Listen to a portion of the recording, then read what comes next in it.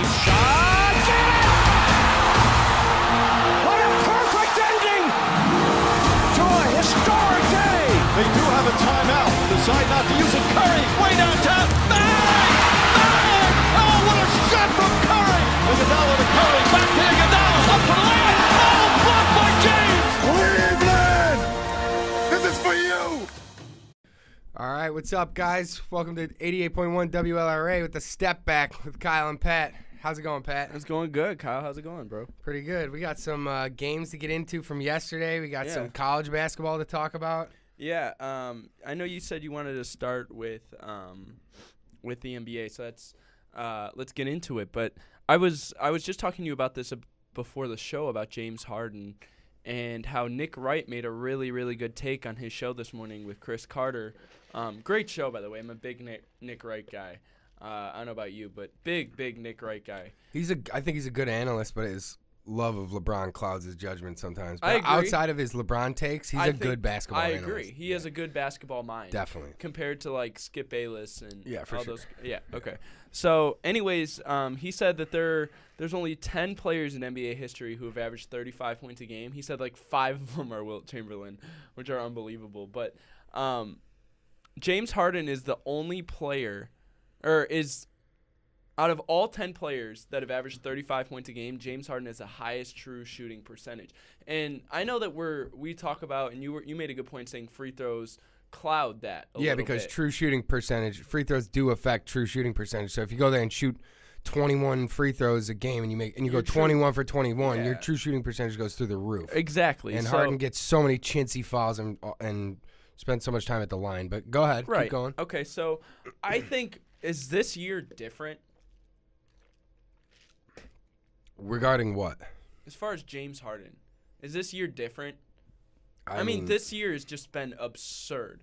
James Harden is the right now, in my opinion, he's the best player in the league. As of right now, this point in time in the league this season, currently right now, James Harden's the best player in the league. Yeah, but it's not the first time he's done. I mean, maybe it's the first time he's taken it to this extent, but I mean, he won the MVP. He probably should be working on his third MVP right now, if we're being honest. Yeah, it's a regular season award. Like, he's done this before. What's going to happen is in my opinion, he's going to get into the playoffs. He's going to fizzle out again. He's going to have another 14-point elimination game performance.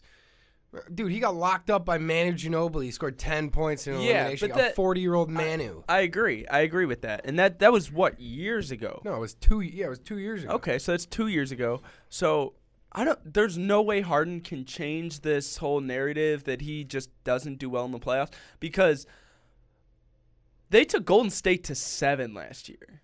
Yeah, and I think the narrative, I mean, yeah, I know what you mean. They missed all those three-pointers. And what if that was fluky? Well, I think the narrative about Harden not being able to play well in the playoffs, it sort of exists for a reason. It's sort of like I was just saying about spending so much time at the free throw line. He lives and dies by those foul calls a lot of times. I agree. Of course, he's super skilled, and he can get to the hoop, and he can finish with both hands, and his step-back three is unguardable at some points. Yeah. But a lot of his success comes from the foul line. And in the playoffs, he's not getting those calls. He's getting those calls in the regular season, and he's not getting those calls in the playoffs because they're not going to call that. They're going to let those chintzy little ones where somebody grazes his beard, they're going to let that go. Yeah. So he's not getting those calls in the playoffs. So I think so it's like, I know what you mean, but I think that narrative sort of exists for a reason. I think it's sort of inherent based on the way he plays the game. I can agree with that, but we were watching the game last night, and yeah, it was pretty incredible. Yeah, and if you guys didn't catch the game, Miami was in Houston last night, and it was kind of one of those D-Wade farewell tours, and this was the game after D-Wade hit the game winner, banking it against Golden State. But just Miami had, what, a 10-point lead? I think it was 20. They had a 20-point lead. Or 21. They had a 21-point lead. Yeah. Harden goes for like 58, 10, and 8, and I don't know.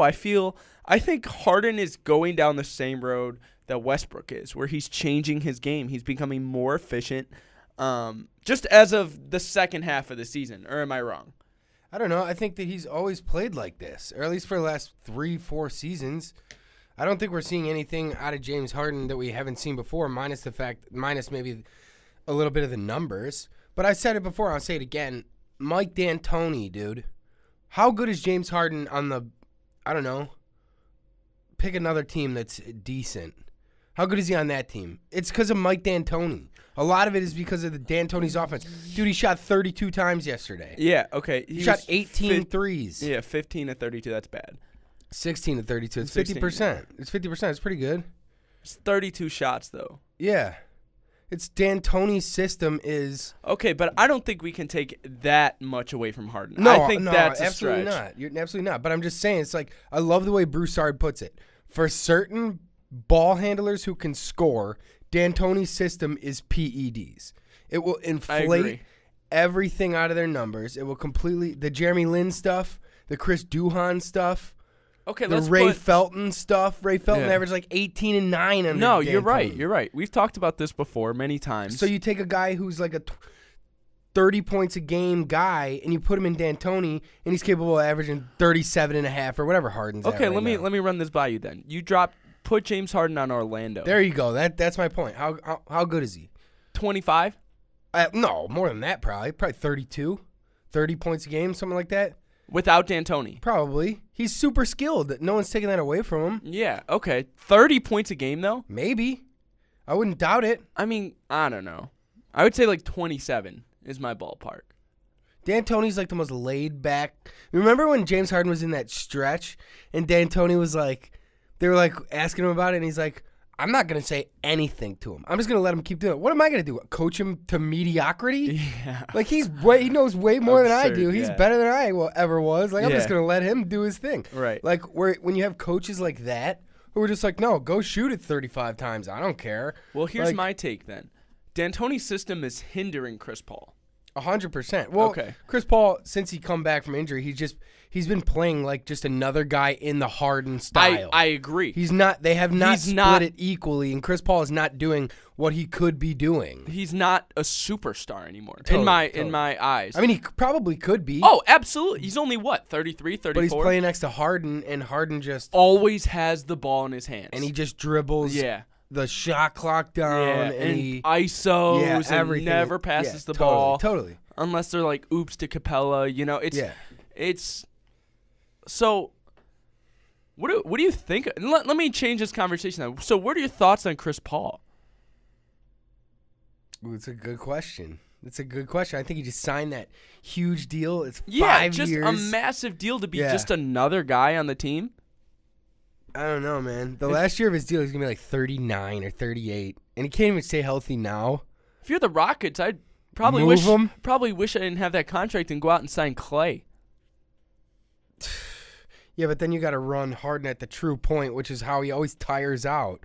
Like, here's what I think. Come playoff time, they need Chris Paul. I agree. If Chris Paul was in that Game 7 last year against Golden State, they would have won that game. They missed, what did they miss, 27 threes in a row or something like that?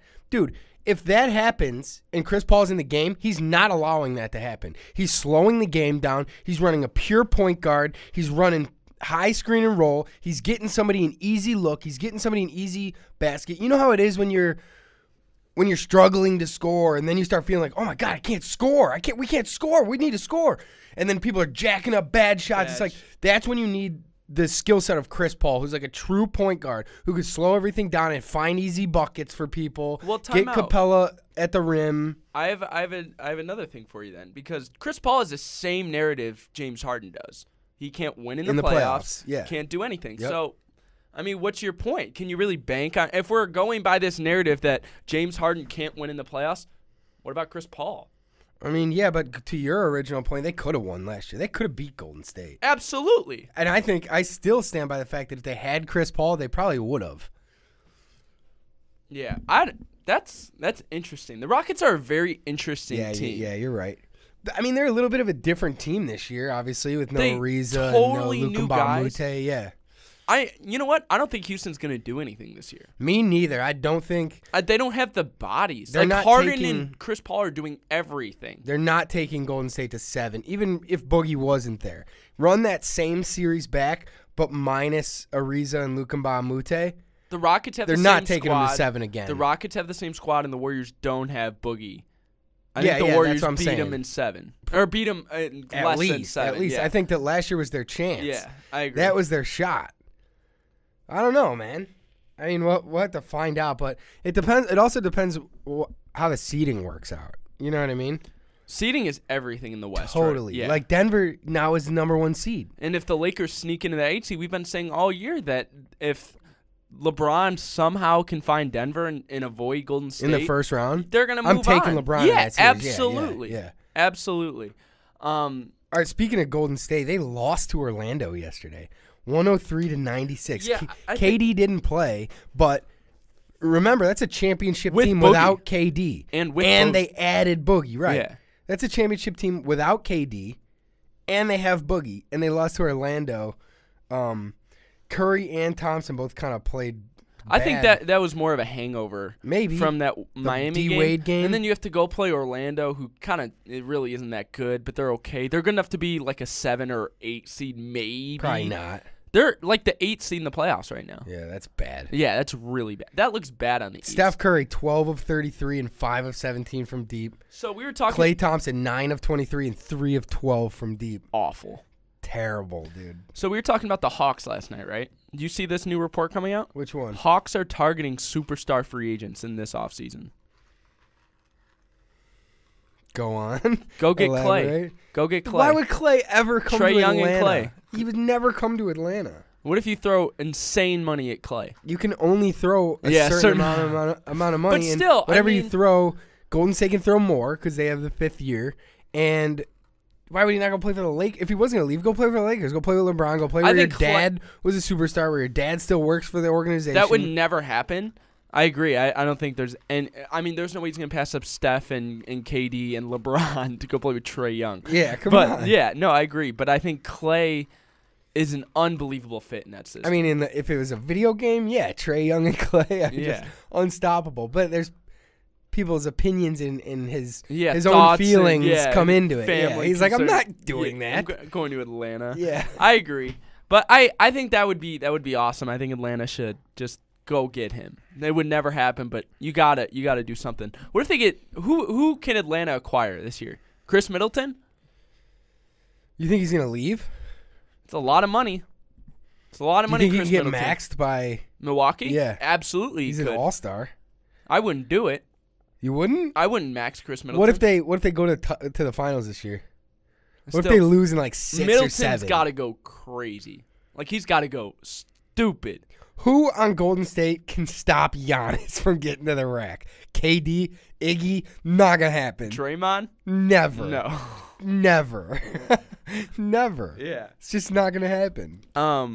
That's very interesting though, because what if Milwaukee passes up on Middleton and they go get someone really good? What if here's a out of left field? What if Klay signs with Milwaukee? That's like, what we were saying. We've been talking about that.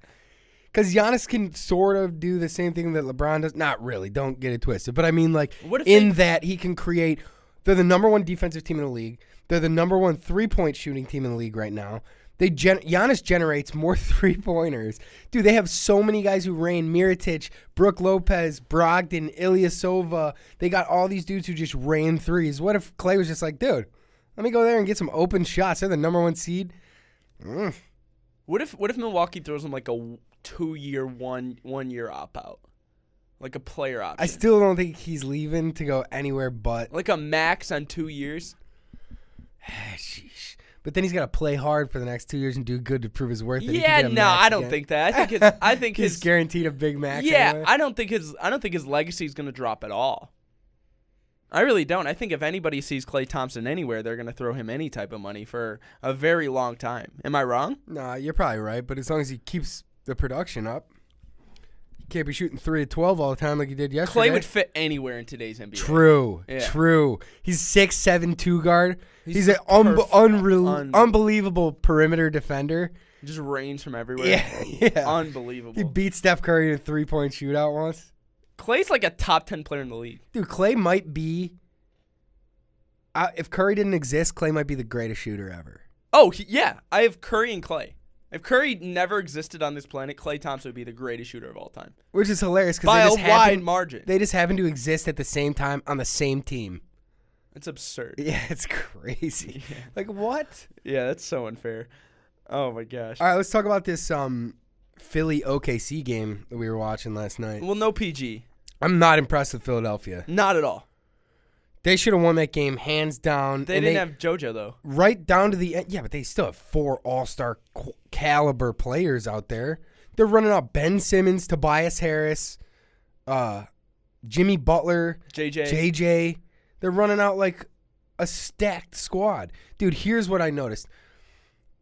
Right down to the end. Right down to the bitter end. They were making mistakes. With 3 seconds left, Ben Simmons throws the ball away. After OKC claws back into the game, they're still making mistakes right down into the end. If you remember, last year in the playoffs, that's what people were saying. They were like, oh, this team needs like a superstar to show them how to win at the end of games and how to close out games. Like, they did get Tobias, they did get Jimmy. So, like, they heard the criticism and they try to address it. But it's like, man, still right down to the end of games, they're doing everything they possibly can to blow these games. And we got another retro Westbrook performance. Yep. 8 of 24, 6 of 9 from the line, 1 of 9 from 3, and 4 turnovers. Well, yeah, that's true. But I don't really blame him that much because, no, PG, when you're missing your MVP caliber teammate, Ross has got to try and do something out there. And a lot of that came late in the game when he was trying to get them back into it because they were clawing back into that game. They only lost by 4. They had a chance to win it at the end. He was almost up 20 at one point. Yeah, I don't know, man. It's very interesting, and I think I also want to talk here. I want to shift gears real quick, okay? I want to talk about Indiana. Bojan Bogdanović, 37-7 last night. And Pacers right now are 41-22 without Oladipo. Dude, remember when he went down, you were like, it's over. I'm like, yeah. That's not what I would have thought that too, but if you look at like all the projections and the analytics, like they were saying there are a 99.2% chance to make it with Ola and a 99.2% chance to stay the same. It's like, how? They are solid. They had Wesley Matthews. Miles Turner is nice. Thad Young is nice. Doug McDermott can hit open shots. Corey Joseph can hit open shots. Darren Collison can hit open shots. Kyle O'Quinn is a nice body off the bench. Indiana is nice. They're not going to go anywhere in the playoffs. Maybe, but they're there. You're going to have to deal with them. Yeah, you got to deal with them. Dude, I've been seeing more and more Thad Young Defensive Player of the Year takes. What is up with that? How about the fact that Thad Young? Yeah, I know. Sabonis has been hurt for months. Tyreek Evans is hurt. That's 2 more solid bodies that Indiana can bring off the bench that I don't want to see in the playoffs. I don't want to see Sabonis, Tyreek Evans. Yeah, I don't want to deal with them in the first round. No way. No. That's true. And they're upset because they always get handled by LeBron. So they're like, we got to prove it this year. He's gone. They're a 3 seed. Yeah, they're a home court. They're solid. They're ahead of Boston. They're solid. Yeah. Oh, speaking of Boston, dude, let's get into Boston. Yeah. They blew it the other night. Boston is in their last 6 games with Kyrie. They're 0-6. In their last 6 games without him, they're 6-0. I think their defensive rating is like 128 without him and like 118 with him. Their offensive, everything is up without him. Assists per game, points per game, every single thing is up. Their offensive rating as a whole is up. Everything is up without him.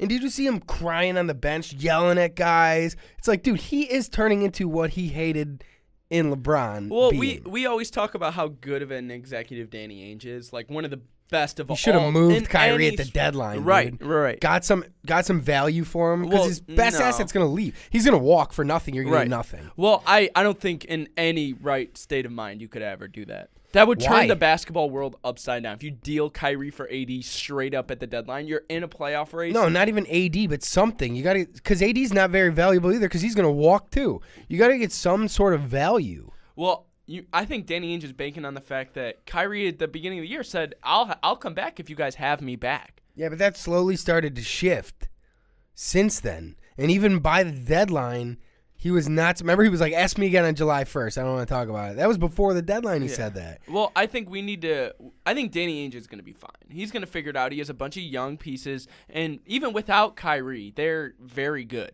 I mean, you just said without Kyrie, they're better. Yeah, that's what I'm saying. Yeah. They're 6-0 without Kyrie, without a superstar. That's such a wild thing because it's like, Well, I think it also has to do with Brad Stevens, dude. Brad Stevens is a Butler. He's the coach of Butler. He never had 5-star recruits. He had to take like decent players and make them overachieve. Whereas now he's got a bunch of decent NBA players, your Jaylen Browns and your Marcus Smarts and stuff, and they play great. But then when he's got this 5-star caliber player, they don't play as well with him. That's not his style of coaching. His style of coaching is drawing up awesome, confusing out-of-bounds plays. Remember that one Avery Bradley knocked down against LeBron in the playoffs to win that game? It's like, dude, Brad Stevens' whole thing is making average guys play way above average. Well, it's player progression. Yeah, exactly. Yeah. When he has a great superstar player, he's not used to. He doesn't know how to deal with that. He could turn IT, who's a career 6-man, into an MVP caliber guy.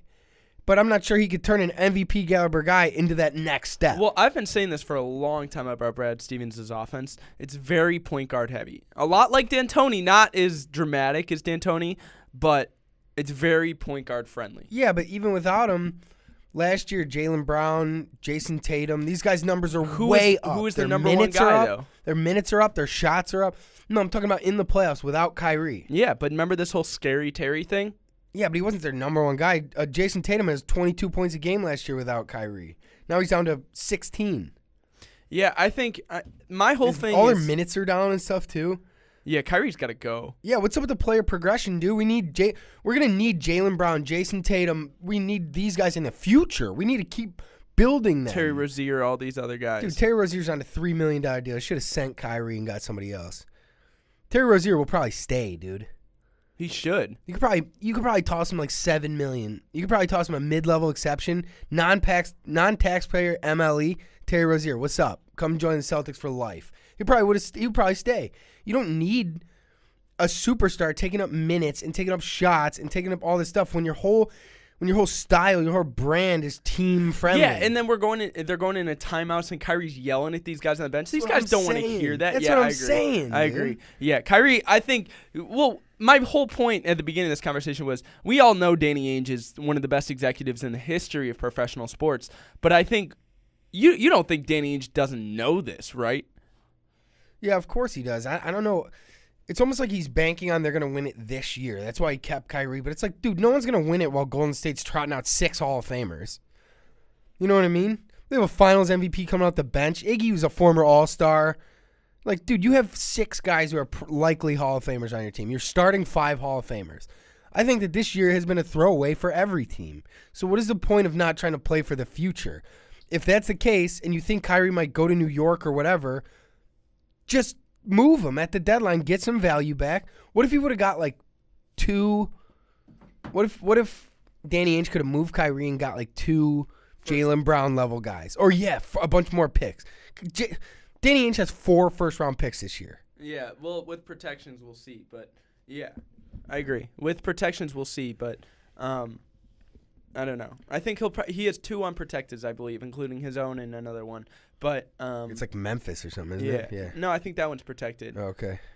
But, yeah. They have somebody else's pick. They have 4 total. They have Sacramento's pick. Yeah, that's right.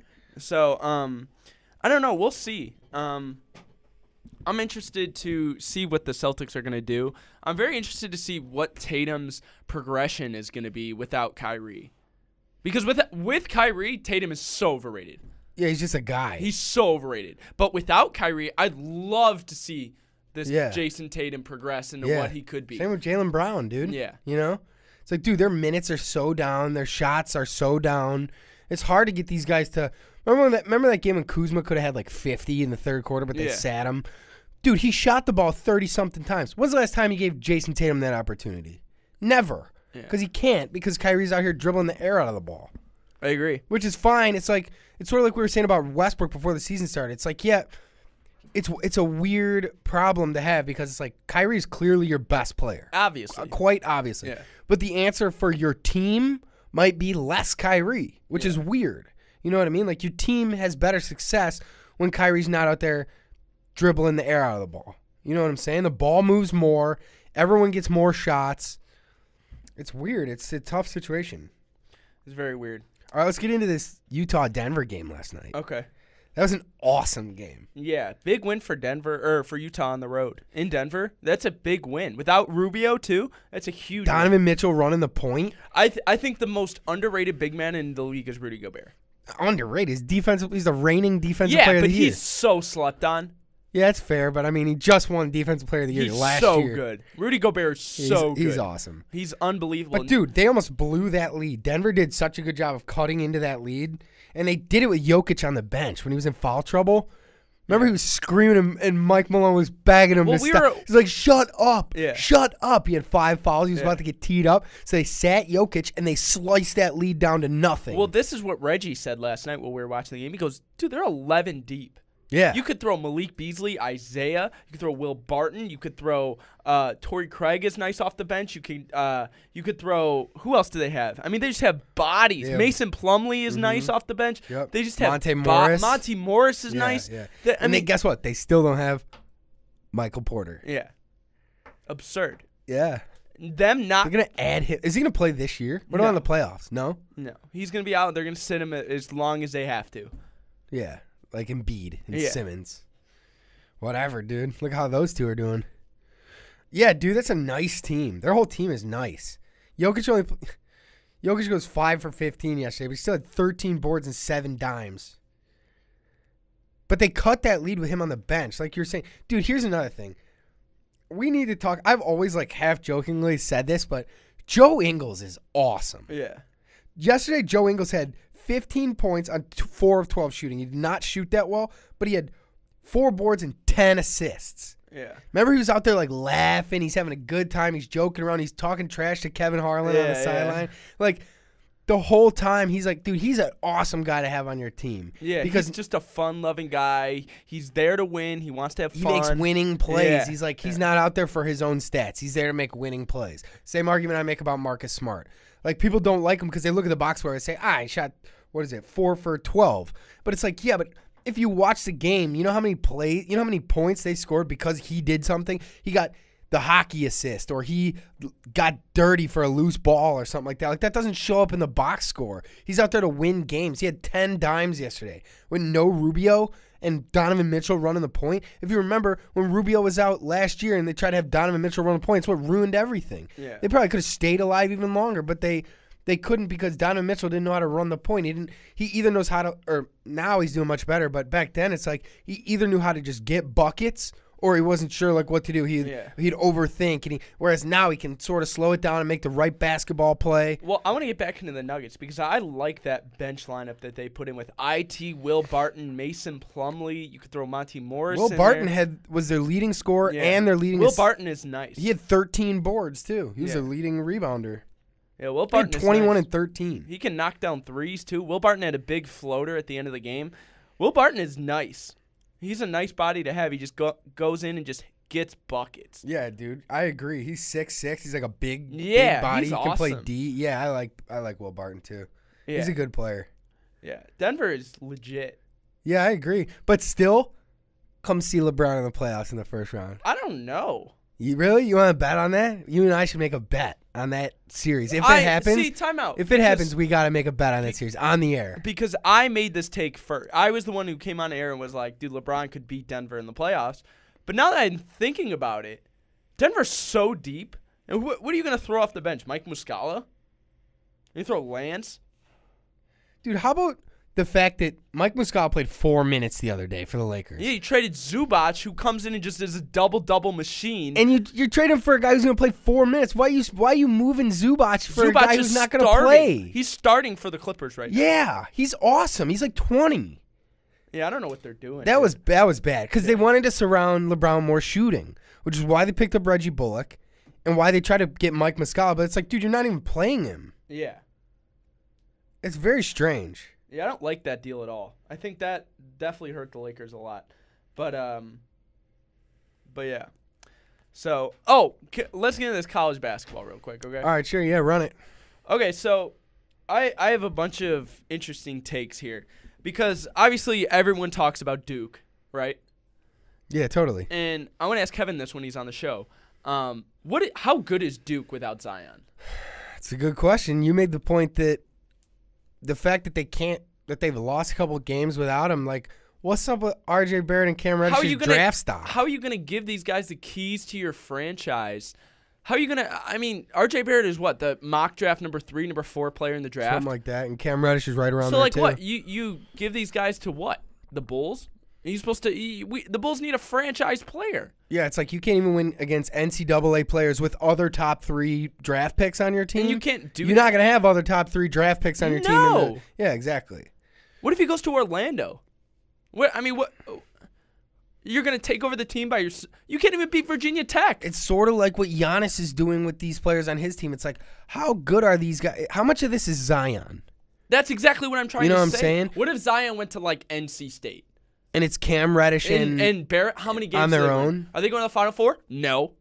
We don't know that. No. R.J. Barrett gets triple doubles, but like how much of that is Zion? Yeah, exactly. When you're being defended by their second best defender rather than their first best, every team out there, you're getting their second or third best defender. Well, since Zion has gone down, R.J. Barrett has not. Yeah, what happens when R.J. Barrett goes to Orlando or the Bulls, and then Clay's on him because Clay's like, oh, I'm taking their best guy. What's up, Barrett?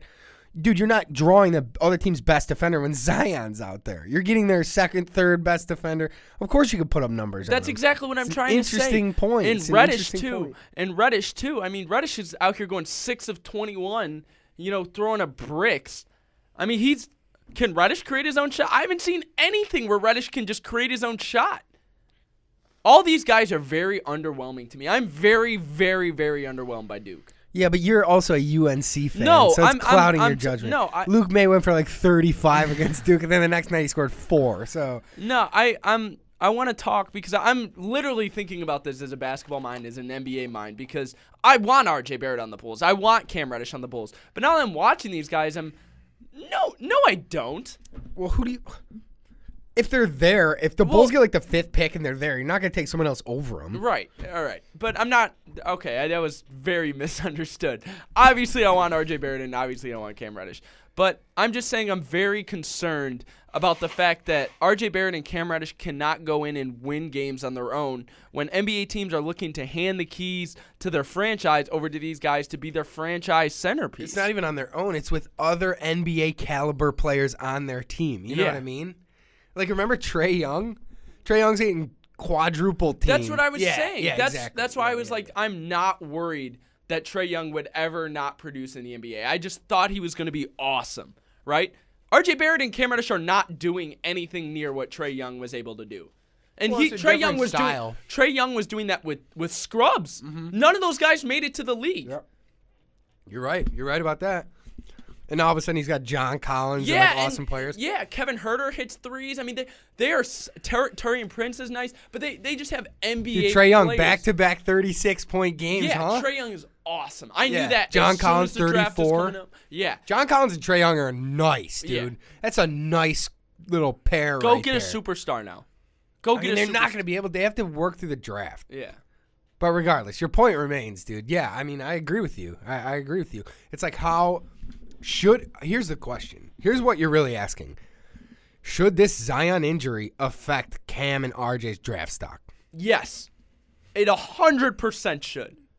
That's a hot take, but I'm not mad at it at all. You make a great point. Because that's what I'm saying, dude, is none of these guys are stepping up and taking games over and doing what they're supposed to do. I mean, I know you were saying, hey, Zion got hurt and they got blown off the floor by UNC, but play this game again.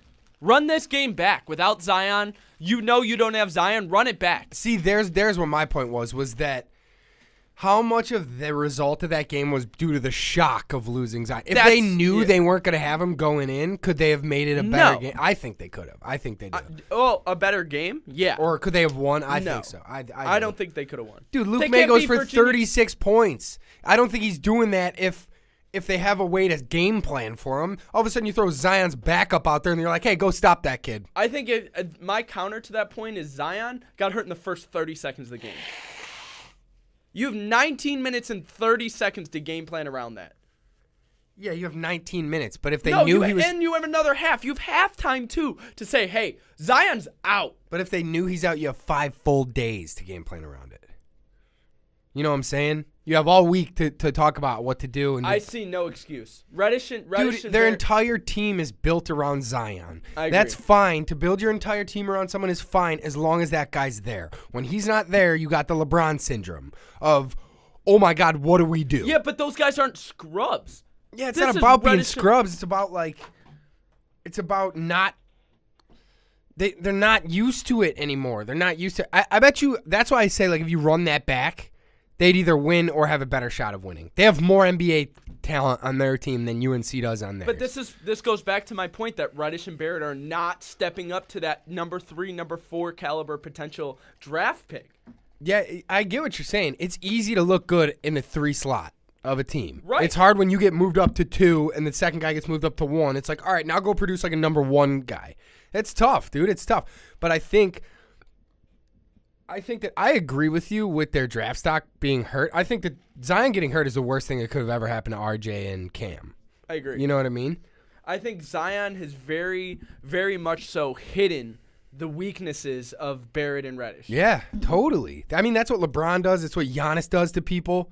That's why people like Clay are always like, oh, what's up with those guys? Because it's so easy to play when you have an all-world talent as your number 1 guy. Yeah. It's easy when you're a number 1 quality guy, but you don't have to play the number 1. It's like the D-Wade thing or the Kyrie thing. It's like, dude, I just have to go out here and hoop because he's going to do all the hard stuff. He's going to draw all the doubles. He's going to draw their best defenders, and he's still got to produce like a number 1 guy. I just got to go out there and hoop at this point. You know what I mean? And then when you get moved in that number 1 role, it's tough, man. It's tough. My whole thing about this, though, is it always comes back to Reddish and Barrett are the number 2 and number 3 high school recruits in the country. These guys, their whole life, all they've done is ball out. They've always been the number 1 guy. That's true. They've always just gotten buckets. That's true. They're the only reason they went to Duke because they were number 2, number 3 guys, right?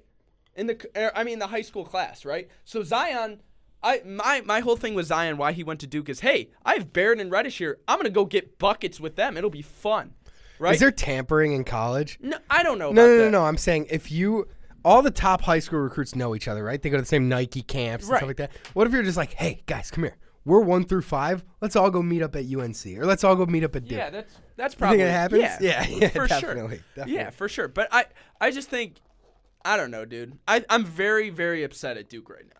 And it's not even because I'm a UNC guy. I'm looking at it as I want the NBA to get better. I'm always looking at top guys to make the NBA better, and Reddish and Barrett aren't doing that.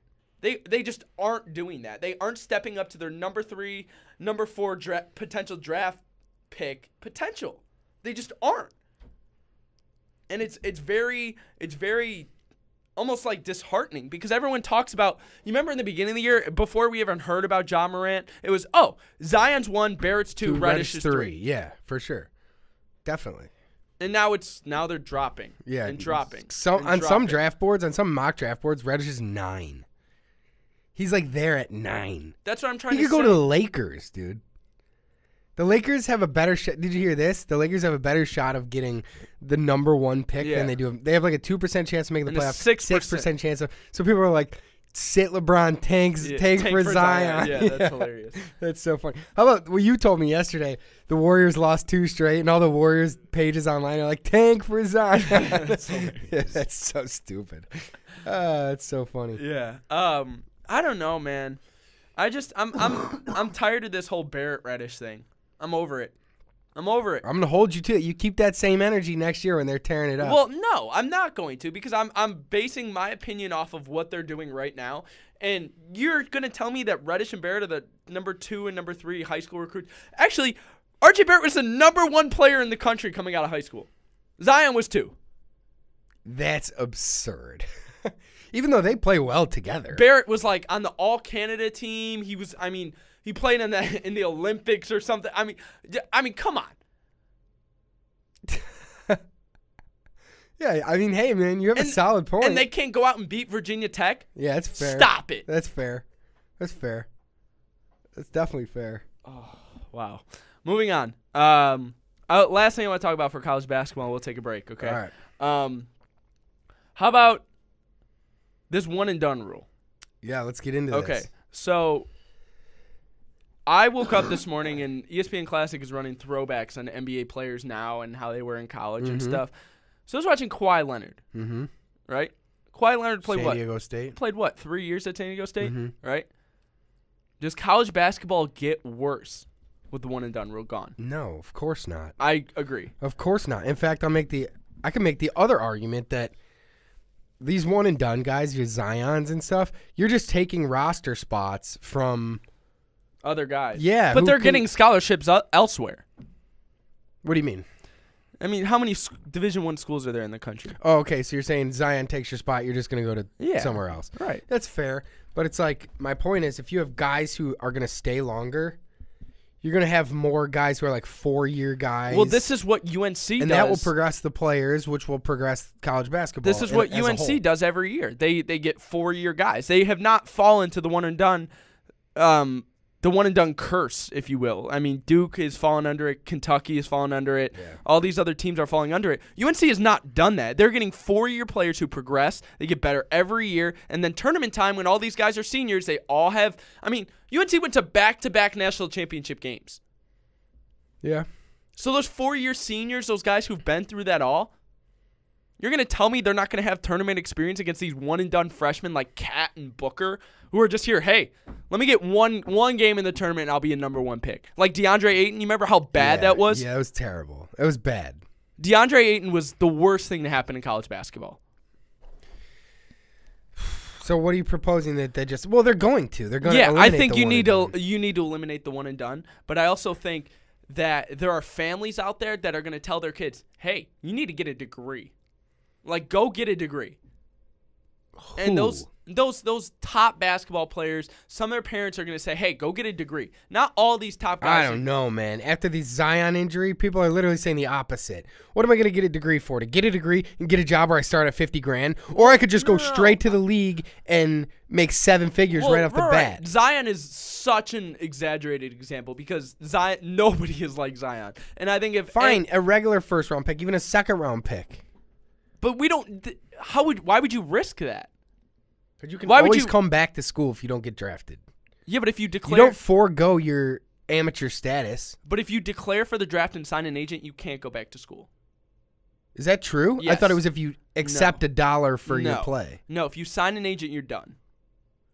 See, that rule needs to change. There's so many rules that need to change around this because then that rule needs to change. Because that's not fair because you're still technically an amateur because you haven't accepted money for your games yet. How about the LaMelo Ball rule where the Ball family changed it and flipped it around, and because LaMelo didn't accept $1, his dad did, that he's eligible to play basketball. That's how he's still playing as an amateur? Yeah. I wondered that because you go to Lithuania, you're playing as a pro, you're getting money. Yeah, but his dad's getting it, not him. Which, I mean, I'm sure. I mean, he's out here driving Ferraris, so, I mean, I'm sure he's taking the money. He's out here driving Ferraris. Yeah, I mean, he's in high school.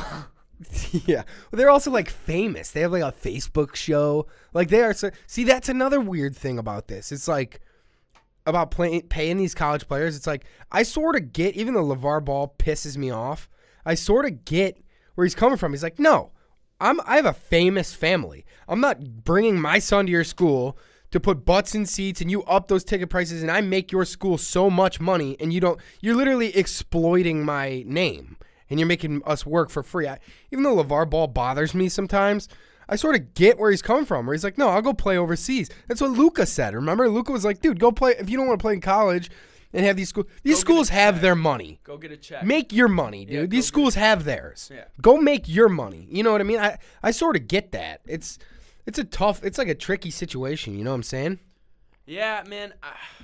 It's tough. It's very tough, and college basketball is so whack. And we got into a really good segment last week on paying NCAA college players and how Zion. bogus it is. Yeah. But if anyone's listening, go to our SoundCloud Stepback podcast and go listen to I think it's episode 8, whatever the last one was.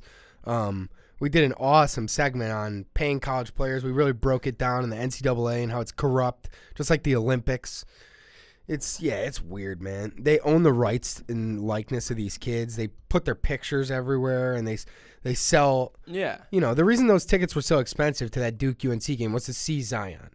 You right, know what I mean? Exactly. He's wearing Paul George's because Duke has a $15 million Nike deal. So why can't he accept his own endorsement deal for shoes and pick his own shoes he wants to Because college wear? athletes can't. It's get paid. annoying, dude. Yeah, It's annoying. So horrible. Yeah. Zion, I'm sure because you made a really good point about basketball shoes, and they're made for the player. Right. So why is Zion in PGs? Why is he not in LeBron's? He's out there wearing a shoe that's designed for a 208-pound silky smooth two-way wing. Like, dude, just suck it up and go wear those clunky LeBrons. They're made for people like you. You don't get injured. You play the whole year. Yeah. That's why people always argue about, like just regular people, not basketball players. They're like, oh, Jordans are so much better than LeBrons in terms of shoes. It's like, yeah, Jordan's 6'6", 210. LeBron is 6'9", 280. You know what? They're created differently. These players are wearing those shoes. Like, of course, Jordans. People are like, yeah, you could wear. I'm wearing Jordans right now. Jordans 4, Retro 4 white cements. People are like, yeah, so are you. You're wearing Jordan Retro 1s. Yeah. People are like, yeah, you can't wear LeBron shoes with jeans. It's like, yeah, he's 6'9", 280, dude. They're like a clunk around in those all day? They're like a soldier's boot who's ready to go for war, ready to go to war. Whereas, like, they're ready to attack. Paul George, Kyrie, even Jordan, like, you could wear these guys' shoes. They're smaller. They're made for little finesse players. Yeah. In that same regard, why is somebody like Zion, who's just an absolute tank and so explosive and massive, why is he playing in Paul George? Of course he exploded out of his shoe. Does that surprise anybody? He shouldn't be wearing those to begin with. Oh, it's so ridiculous. Everyone's like, oh my God, Zion blew out of his shoe. You're like, yeah, it makes sense. Yes. He's wearing Paul George's. Right. You ever see Paul George? He glides around the court. He's not like exploding. It's a different thing. Yeah. I have a one quick take for you real quick because I saw this. This is totally off topic. Okay. Kobe and LeBron. Okay. Switch them. Does Kobe take this team to the playoffs? Which Kobe? Any Kobe. Pick a Kobe. But there's different Kobes. Kobe in his prime, LeBron in his prime. So you mean like Kobe and Pau? That Kobe? Because, like, 01 Kobe is not his prime. No. He got carried a little bit and by like Shaq. 2015 Kobe sucks, too. Yeah, there's, like, a middle ground there. Yeah, like the fourth and fifth ring are prime like Kobe. 06, 07 Yeah, Kobe that's prime legit. Kobe. Yeah. Okay. I don't know, man. I don't know. Wait, you said does he take him to the playoffs? Yeah, and I think LeBron takes him to the playoffs, too. So you think LeBron... We didn't even talk about LeBron's game winner the other night. He had a crazy and one, which put him up 3. He had the defensive stop where he one-on-one Drew Holiday, picked his pocket, came down the other side, hit the game winner off of 1 foot, falling out of bounds to ice from the corner. Like, come on, man. How about him talking all that talk to James Harden about what's up?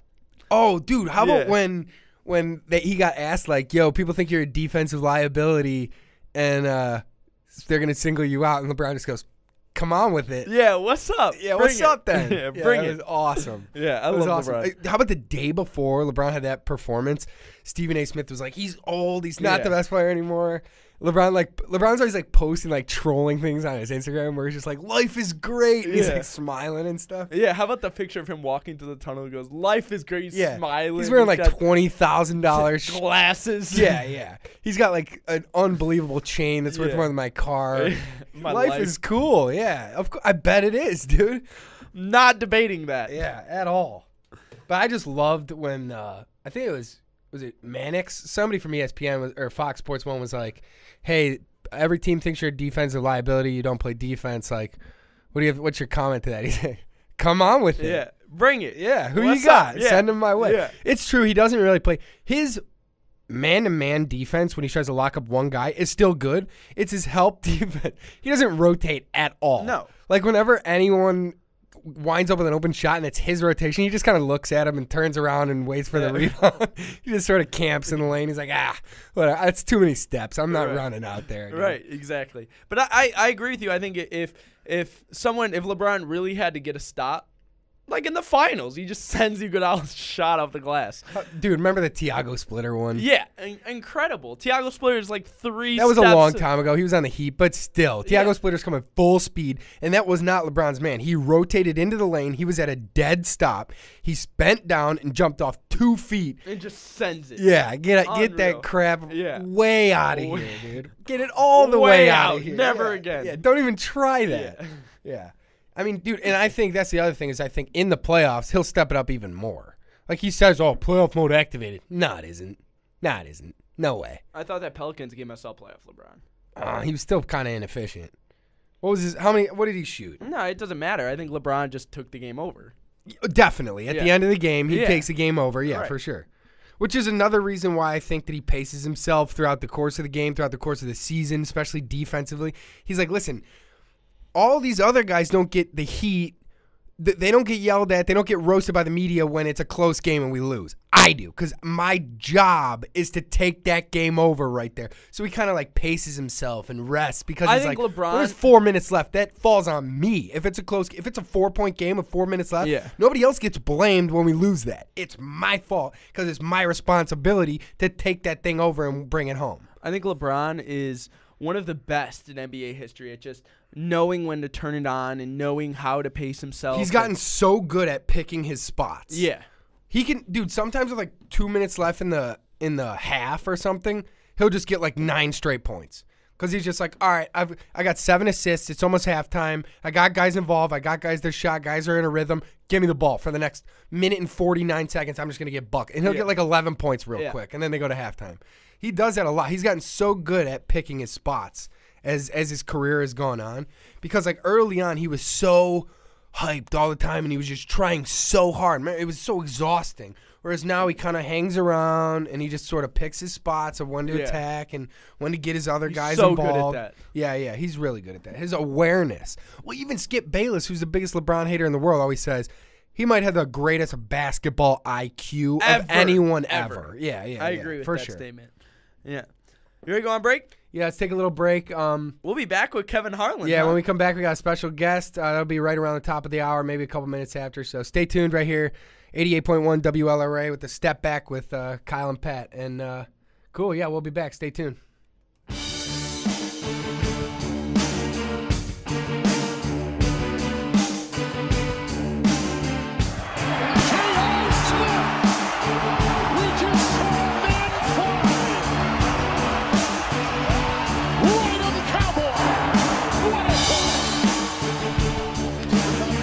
Time by Grant. Oh! Flight 9 is cleared for landing. Not one down and Iguodala slams it in. Garnett coming, LeBron. Now they switch and do this again. A Smith screen. Posey will defend. Oh! LeBron James with no regard for human life has given the Cavaliers their biggest lead tonight. All right, thanks for staying tuned to 88.1 WLRA for the Step Back.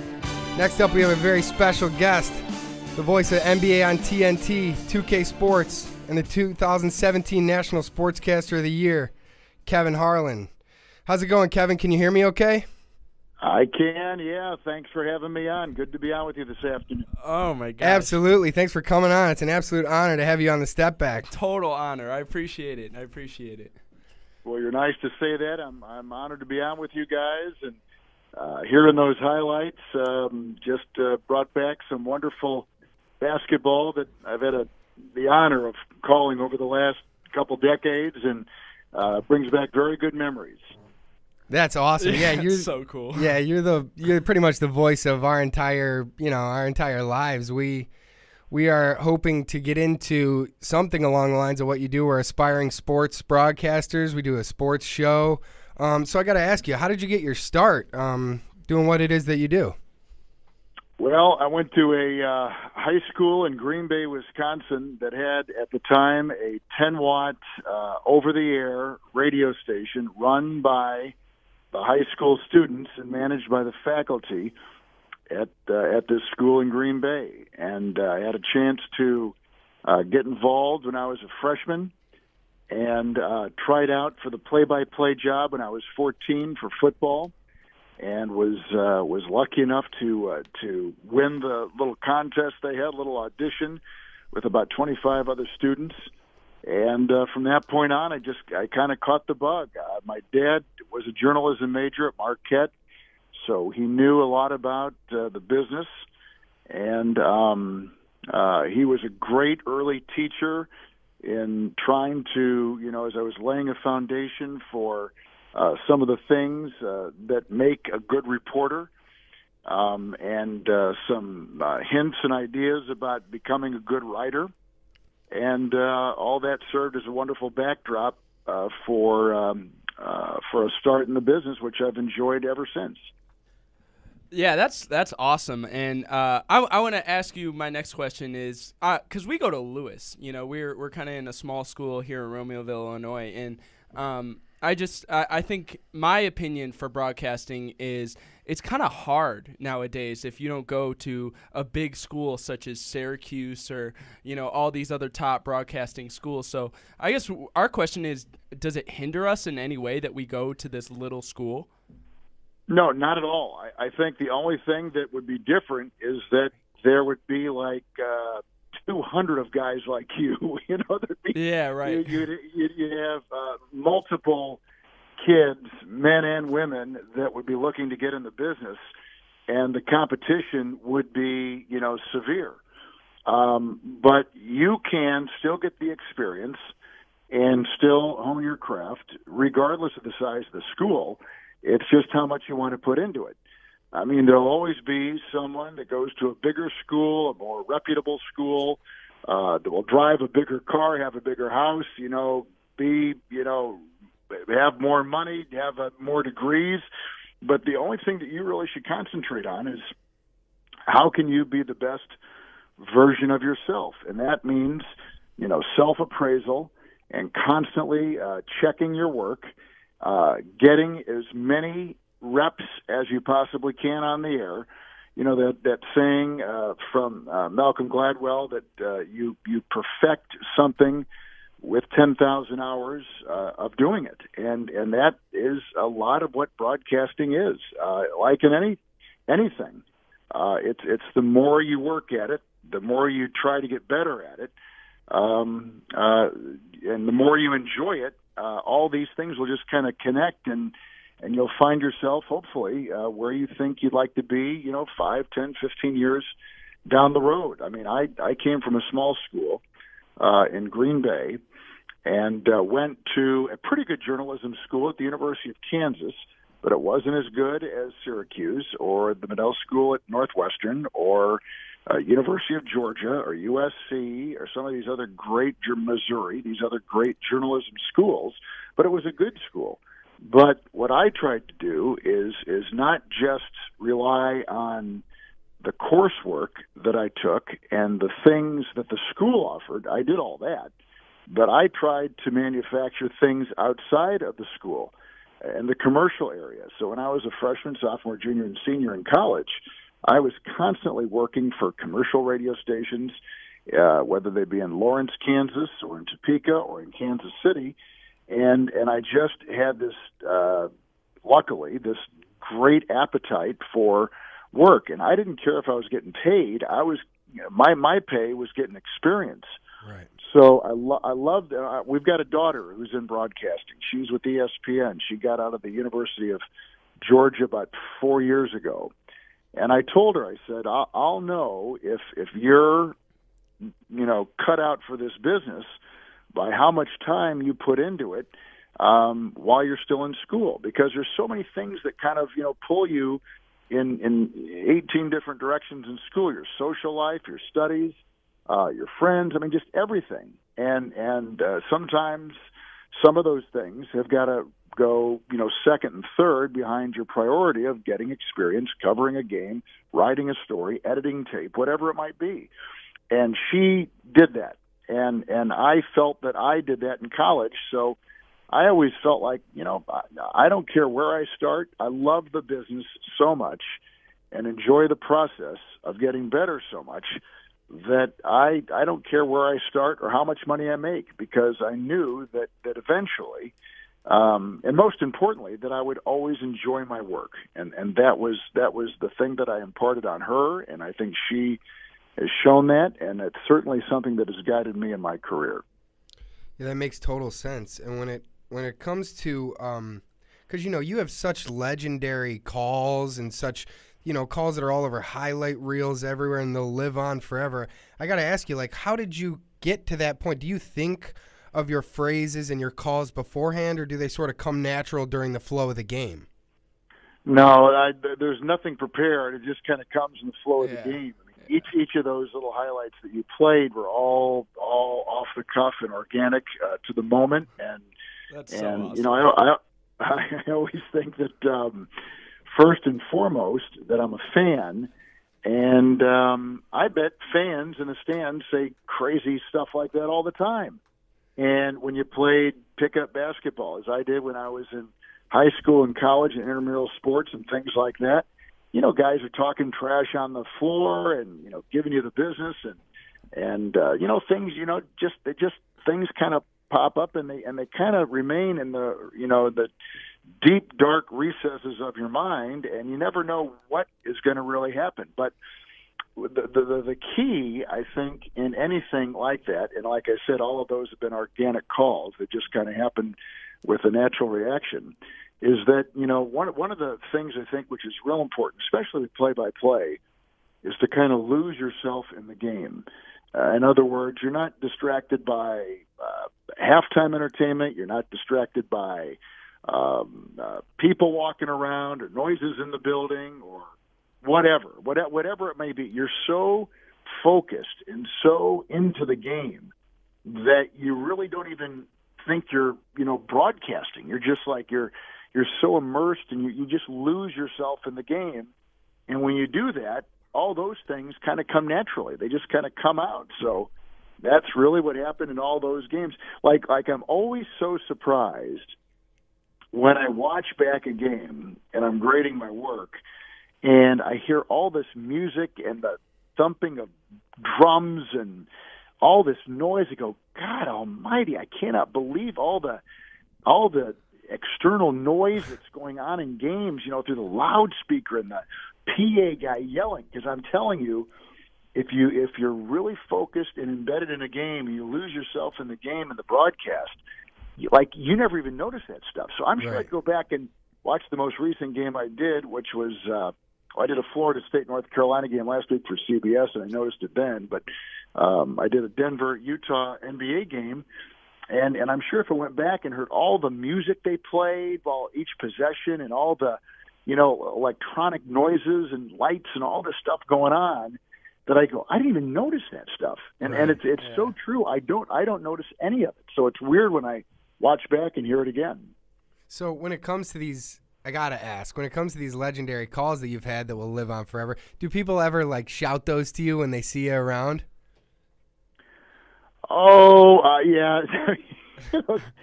Sometimes they will. You know, people I don't get noticed that much, which is great, and don't expect to, and don't even think about it really. But people ask that question all the time. They notice you on planes, and no, they don't. And sometimes when I talk, like if I talk to a ticket agent, or if I'm asking a question, or if I'm riding in a cab or something like that, the guy go, wait a minute, I think I know that voice from someplace.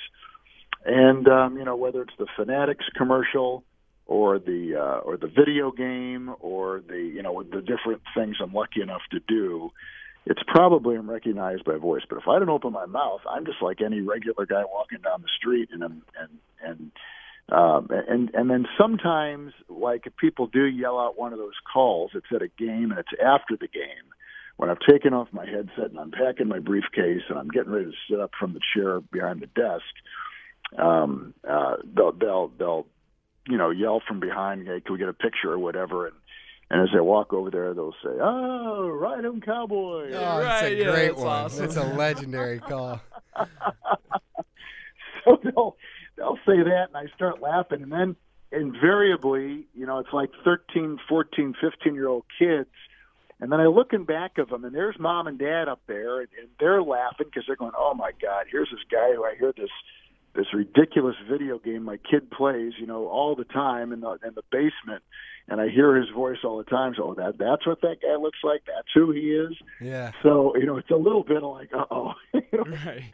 But it's fun, and that's kind of why you're in the business. I mean, you wouldn't be in the business if you didn't enjoy the things around it, and that's dealing with people. So I do enjoy dealing with people. When someone says it, I always take it as a hello in their way, and I'm always try to be as kind as I can. And I appreciate them, even wanting to get a picture or whatever, say hello. Yeah, that's awesome. So because you're a big NBA guy, I do want to talk a little basketball if that's okay with you. Sure. Yeah, so I'm sure you've heard about this Zion Williamson that is everybody, blowing up over, right? I can't help but think without Zion, and maybe I'm wrong here, so tell me if I'm wrong, but my opinion is with Zion Williamson out, I think, these guys, R.J. Barrett and Cam Reddish, they should be stepping up for these guys being ranked 3 and 4 in the mock draft. Do you think without Zion, it's hindering their ability to be a top 5 pick because they're not performing as well without Zion? Well, that's a good question. I think he casts a pretty long shadow, and I think that when you play with a player like that, like if you play with LeBron or Kobe or Michael or whoever, Right. I think you sometimes find yourself kind of standing and watching. But at the same time, the kids you just mentioned, Barrett, Reddish, and Williamson, they were the top 3 recruits in the country. Right, that's what I'm saying. So, and they've all got egos, and they've all got, that bravado that made them that good, along with their God-given skills. So I would think, when you wear that jersey and that name Duke is across the front of the jersey, that you're not only representing, what your current team is, but you're representing Christian Laettner and Grant Hill and all the wonderful players that have played in that program before you. And I don't necessarily think that they are shying away from the spotlight or not performing up to task. I think it's just a lot easier for opposing teams to defend 2 guys as opposed to defending 3 good guys. Right. Totally, that's what I was saying too.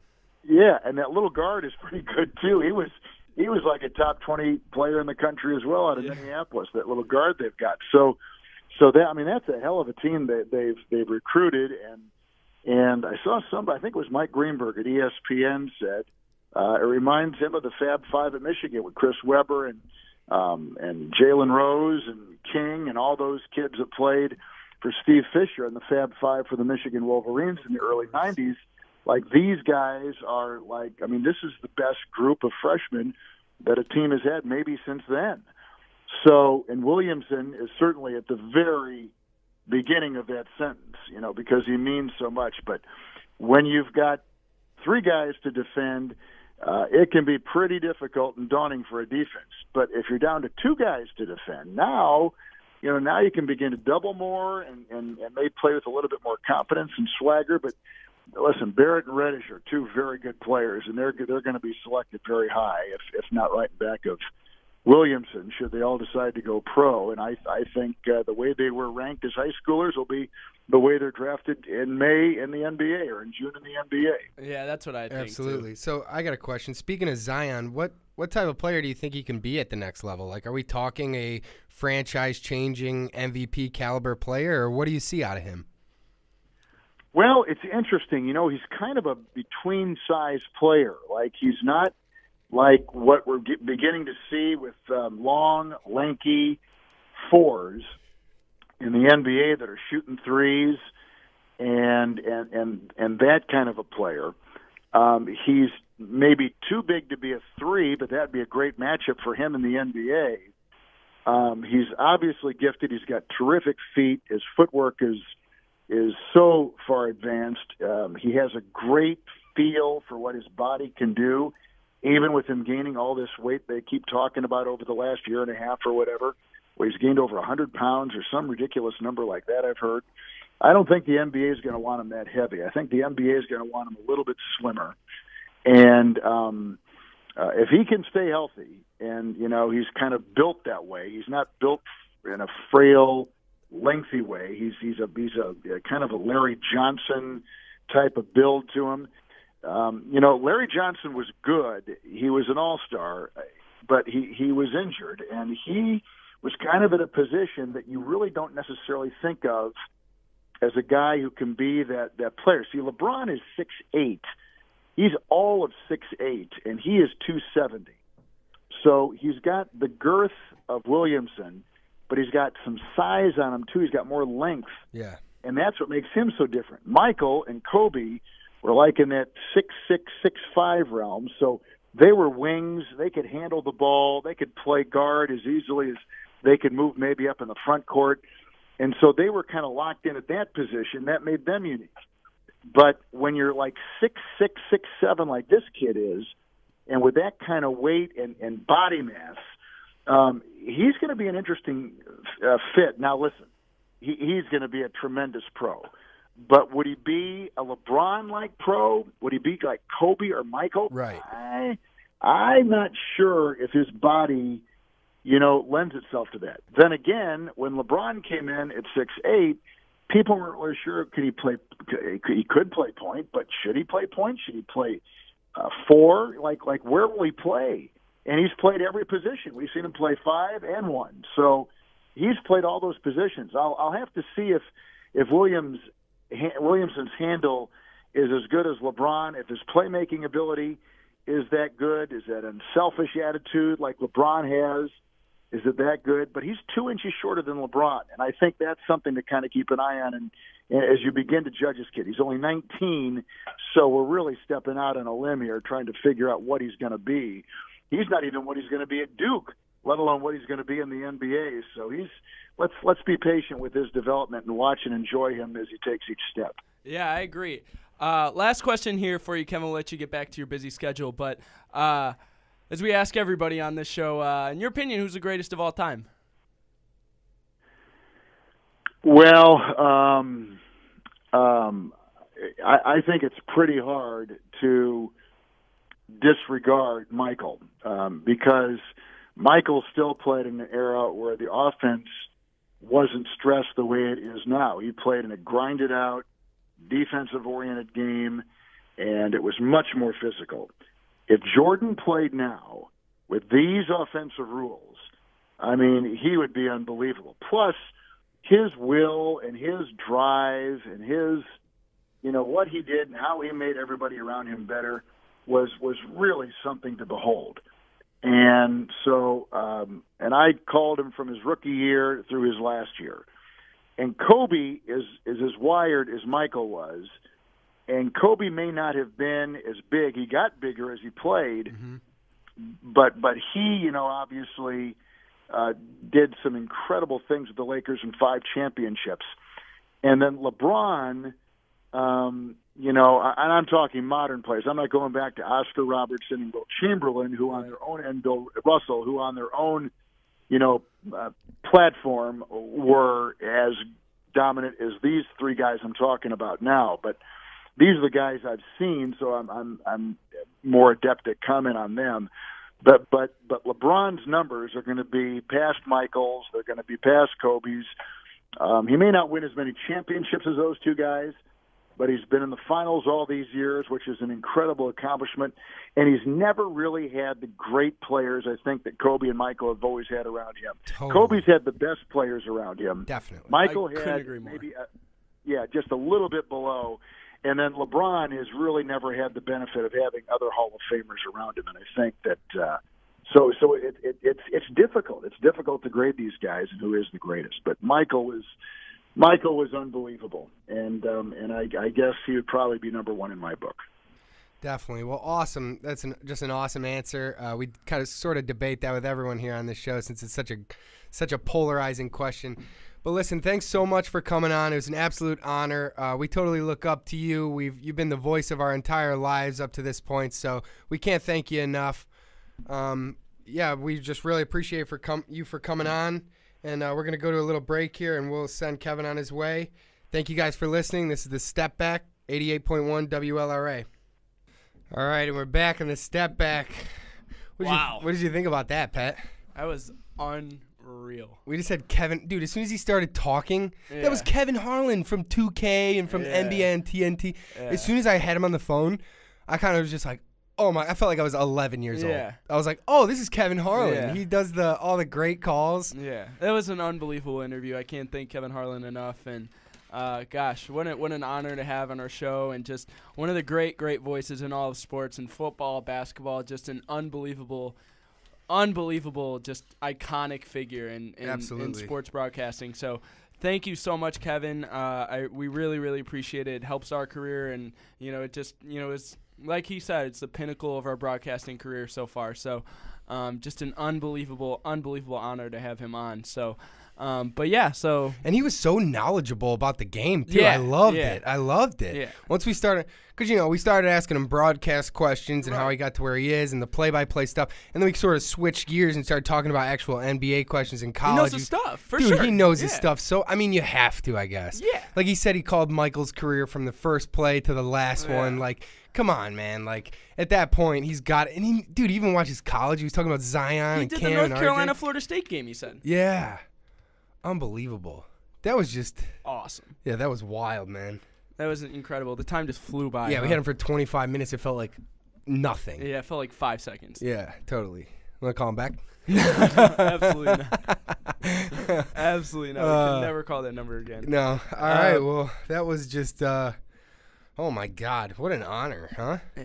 Like especially for you and I as like basketball guys. And we go to Lewis. That's the coolest thing is we just go to a small university. We just had one of the, like I said, just a polarizing figure in the broadcasting community, just in the sports broadcasting community, just in the professional sports broadcasting community. Yeah, at the highest level. Yeah, that he's you can just get. called in at Lewis. I mean, it's just unbelievable, and I'm just so honored to have talked to him, dude. But I mean, it's just, yeah, wow. sort of. But like he said, he went to a small school. He got his start in college radio, so Yeah. it makes sense that he'd want to kind of help out. You know that Nick Wright just bought his entire college radio station. Yeah. I think he went to Syracuse. Yeah. He bought it. Yeah. He owns it. Well, Nick Wright has a lot of money. No, I know. I'm not even saying that. Yeah. I'm just saying like once these guys get to these elevated levels, get and back. yeah, they want because they're like, I remember what it was like to sit in those chairs in those studios and do all that. I loved him talking about Malcolm Gladwell's 10,000 hours. Yeah, that was awesome. You get good at something by And 10,000 hours. He Yeah. said just the more work you put in, the better you get, which I mean is great advice. And wow, that was awesome. Yeah, that was pretty incredible. So what do you think? I mean, we really talked about everything we had to talk about. So All right, yeah, you want to get out of here? yeah, 88.1 WLRA. The start. We're gonna post this, and hopefully we're gonna try and get some more people out. We're gonna make some moves here. We're gonna start sending some people some DMs and some emails, and we're gonna figure out if we can get another guest on by the end of the year. That's our goal. So this has been the Stepback. Yeah, if you guys want to follow along, follow on our social media pages, Stepback Podcast on Instagram, Stepback Pod on Twitter. You guys can follow along on SoundCloud. We got a SoundCloud where we post all of these in podcast form afterwards, a YouTube page. So just find us on all the social medias, Stepback Podcast. So what do you think? That's it, huh? Yeah, that's everything. All right, man. For Pat Cibulka, I'm Kyle Coleman, and this is a Stepback Podcast. Thanks for listening. We're out.